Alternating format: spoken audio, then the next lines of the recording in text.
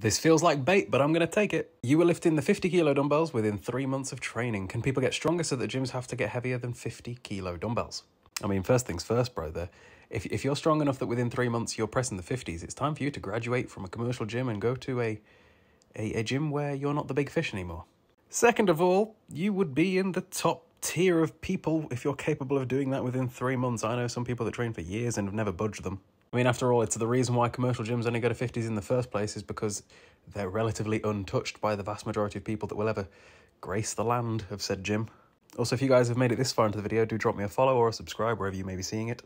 But consider this one of them benefits of going to a gym where you're not the big fish anymore is we're often a product of the environment we surround ourselves in. If you're in a gym where people are regularly pressing above 50s, you're more likely to get there quicker yourself as well. Seeing something that is attainable makes your brain think it is. Seeing something never be done makes you think you can't. We are the sum of the people we surround ourselves with.